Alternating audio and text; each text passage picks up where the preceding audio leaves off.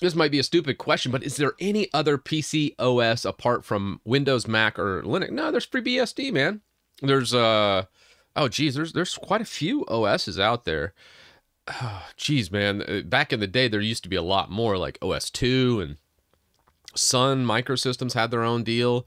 Oh, geez. I still had a Sun system. I had someone contact me that oh, it wasn't actually through YouTube or anything. It was just from a client site, and his dad, I think, pretty old guy, but he'd had a whole bunch of geological surveys from a bunch of oil rigs. And if you don't know anything about oil drilling, geological surveys are extremely costly, and they were all on like this old Sun Micro system.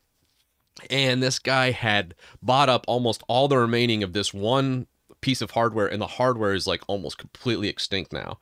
And I think it was like a Solaris. I can't remember the name of the OS. It's that. But anyways, he was asking me about it, and he's like, I don't know what I'm gonna do. I'm running out of all this hardware, and I was like, well, just virtualize it. I'm sure there's some kind of virtualization thing. So I ended up setting all this up, maybe spent a couple $1,000s on it, but this guy literally spent millions of dollars on these surveys. So that was just a drop in the bucket for him. I got it set up, man. I never seen somebody so happy in their life.